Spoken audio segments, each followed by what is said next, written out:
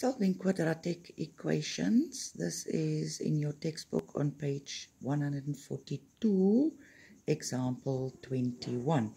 I want you to first look at this, and you will see that in all three cases we do not have factors.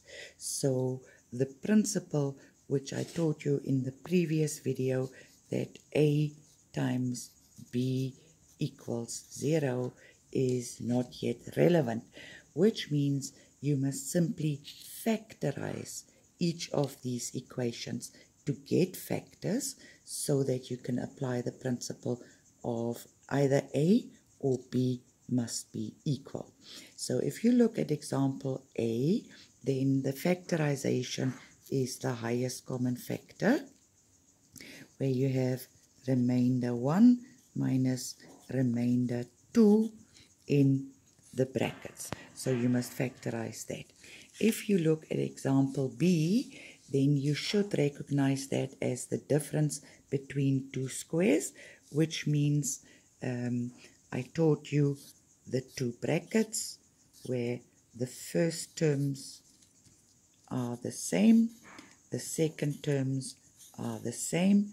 One bracket is a plus and one bracket is a minus. So you must simply factorize the difference between two squares. And if you look at example 3, then you will see that this is a quadratic equation, ax squared plus bx plus c, which means we are going to use either, method A1, A2, B1, B2.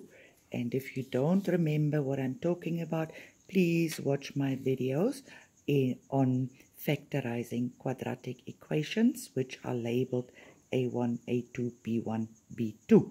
And then again, you will get two brackets, okay, where your terms will be different. So let's look at the solution for these examples. If you look at A, when you have factorized, you get 4x and then in brackets 2x minus 1. So again, now the principle counts that if I multiply A times B and I must get 0, then either A must be 0, so 4x equals 0, or B must be 0, meaning 2x minus 1 equals 0. And with this, you are just simply going to find the value for x. So these are two linear equations. Use Gr10, and it will give you the value of x either being 0 or x being 1/2. The second example, which is the difference between two squares, is factorized as x minus 4 or x plus 4. So either the first bracket is 0 or the second bracket is 0. Again, calculate by using Gr10, and it will give you x equals 4 or x equals negative 4. In this quadratic equation, if you can remember how to identify them, that is a plus c, so therefore it is an A method, and because this is plus b, it is a A1. And remember, A1 is plus plus, and it gives you two positive brackets. Please watch the videos about this if you can't follow the step now. Then when you have factorized, it gives you 3x plus 4 as one factor and 2x plus 1 as another factor. And each of these, or either one of these, or must be equal to 0.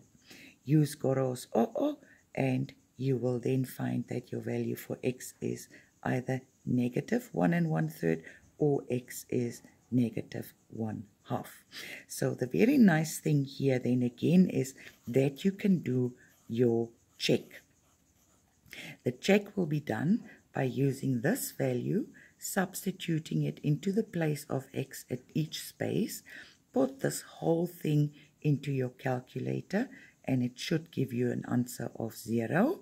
Or then the second one is taking the value of negative 1/2, substitute it into the place of x squared. Remember, you must square it.